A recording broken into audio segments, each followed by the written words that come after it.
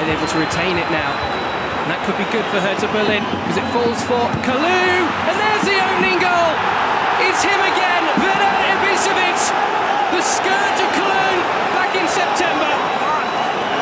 Damages them on their own ground, as Hertha search for this first win of 2016.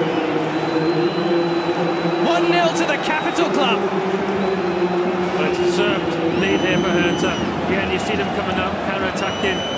Lustenberg getting on the ball, splashing forward. I think Ibisevic was in good position in the first place. Then gets the ball from Kalou, and it's a really cool finish. He places it to the side of Timo Horn. There's no chance for the keeper to save it. That's 1-0 Hertha. It was instant, it was instinctive, and it wrong-footed the goalkeeper.